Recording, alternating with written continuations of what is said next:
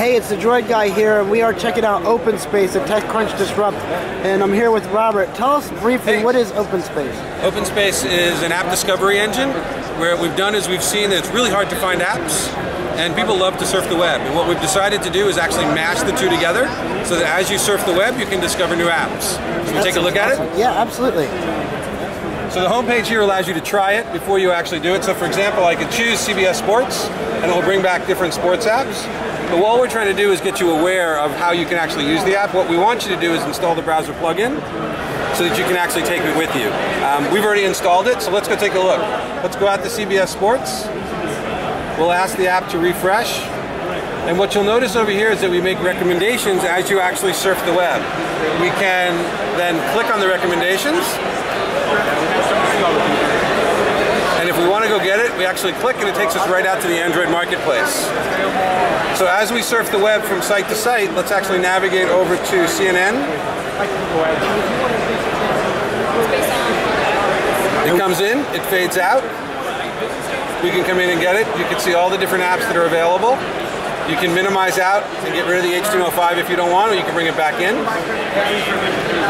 And we support a range of different types of platforms, so you can bring it in. Oh yeah, let's show that for sure. So anything, basically anything that there's an app for. That's exactly right. Even Samsung TV. Yep.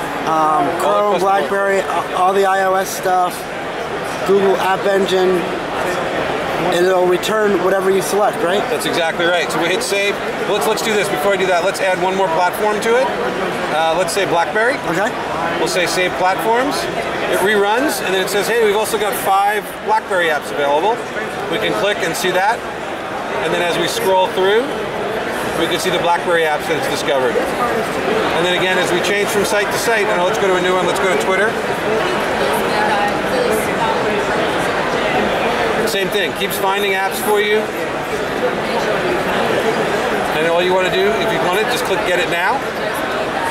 The great thing about Android, click Install, it'll actually throw it right into your phone. Yep, super easy.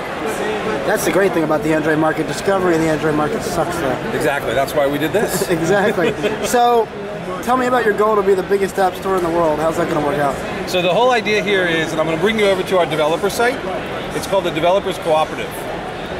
And the idea of the cooperative is to bring all of these developers together and have them help each other. That's why it's called the Developers Cooperative.